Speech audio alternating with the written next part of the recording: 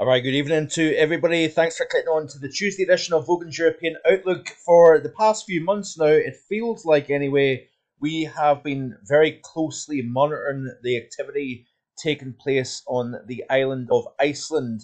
And this was the very moment that we've essentially all been waiting for.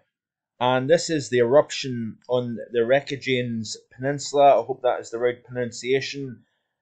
We do have a major eruption now taking place in the southwestern corner of Iceland, and I thought it would be an interesting start to tonight's video by showing you this and seeing what is going on up in Iceland. This was another spectacular image of the eruption. Now we can see, just bear with me a second.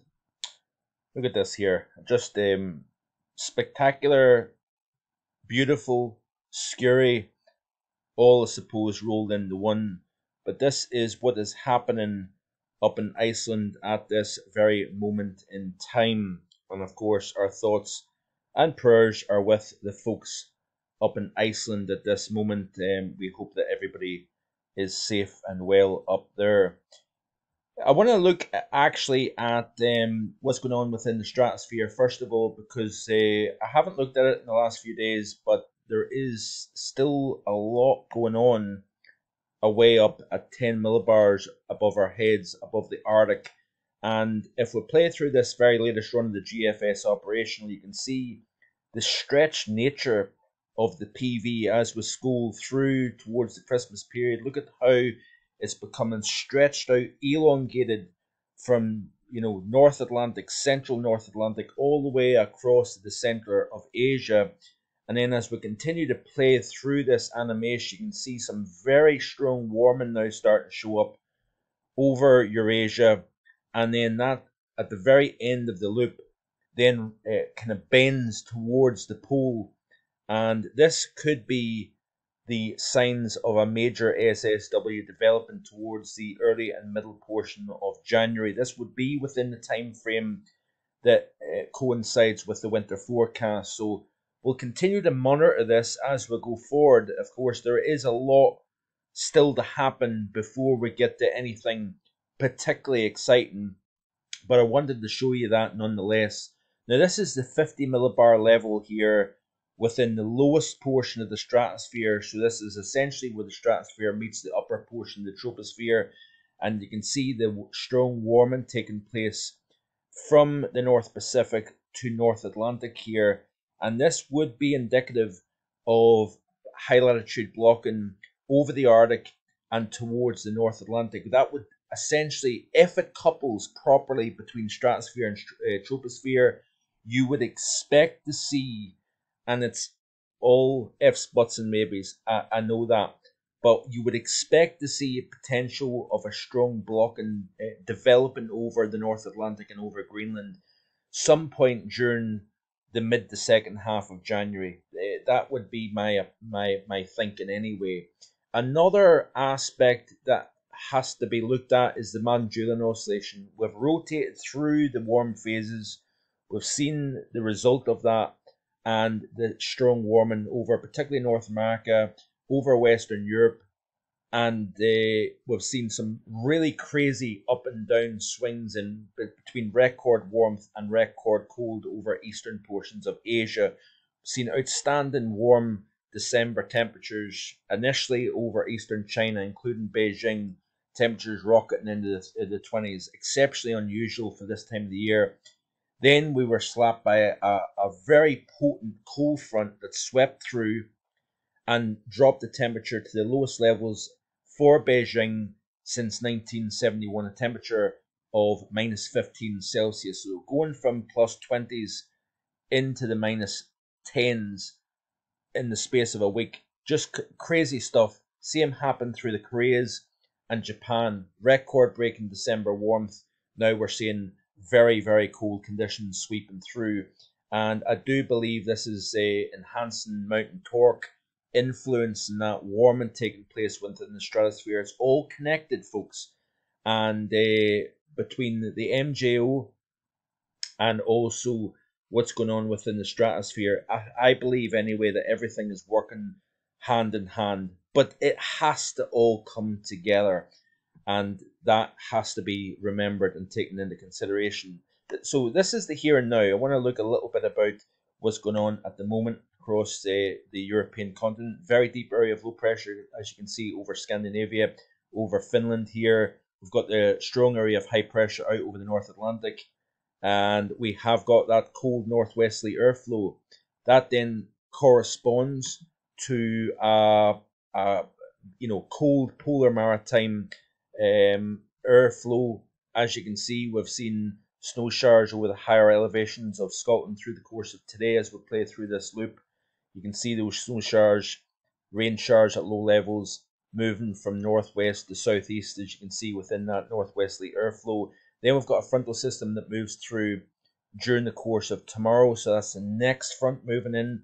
Low pressure is going to dominate the Christmas period, but the question is, where is these areas of low pressure going to go? Are they going to move further south? Are they going to go further north? Or what the timing of when that frontal system moves in? Ahead of the frontal system, we've got mild conditions. Behind it, we've got colder conditions. Nothing particularly exceptional, but colder nonetheless.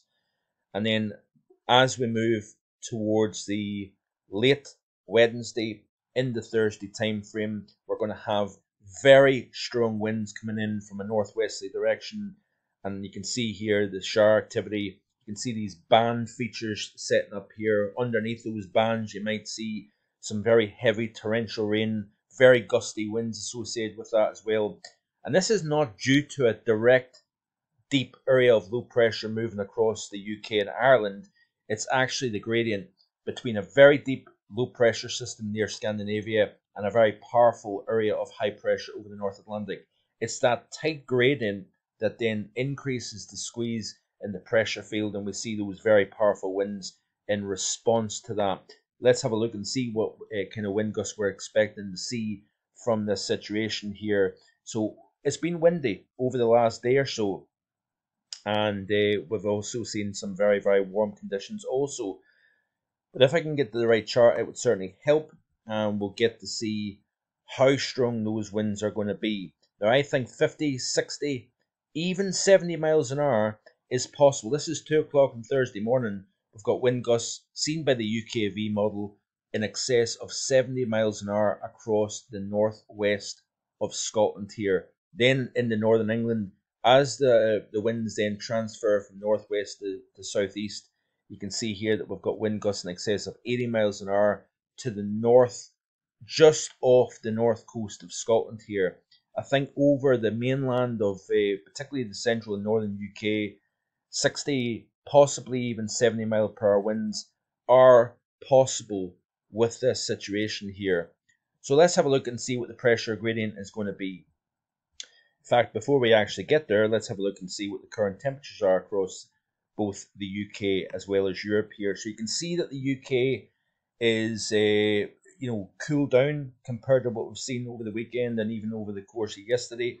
We've got a lack of real cold air over the majority of Europe here, and that is the case also over North America at the moment, which is quite interesting. Cold conditions up across Iceland, as you can see, and the coldest conditions anywhere in Europe is away up in the very northeast corner, the north of Scandinavia here, but there is a lack of true cold air anywhere in mainland Europe at this moment in time. So much milder conditions compared to what you would expect at this time of the year. Looking at the UK, we've got a cool down compared to what we've seen both north coast all the way down to the south coast. We're still clinging on to double figures, as you can see here. Isle of Wight, Dorset, across Hampshire, and then all the way across to Kent here, all the way west to Cornwall. We've got temperatures hovering a little bit below or a little above 10 Celsius, the same for Ireland and Northern Ireland also here.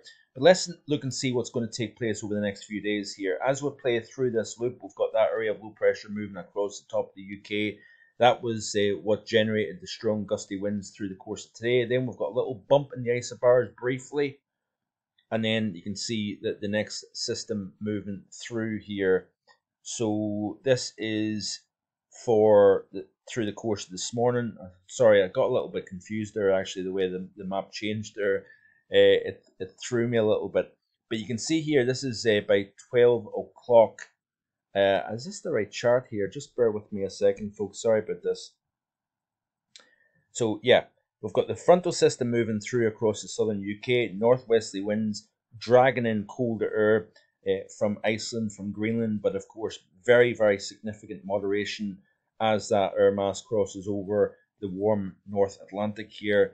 But notice here that the pressure gradient is squeezing together as we move towards the period of late tomorrow and into Thursday morning. We've got a big 1051 millibar area of high pressure over the North Atlantic. That is allowing that northwesterly airflow. But look at this system here coming out of Iceland.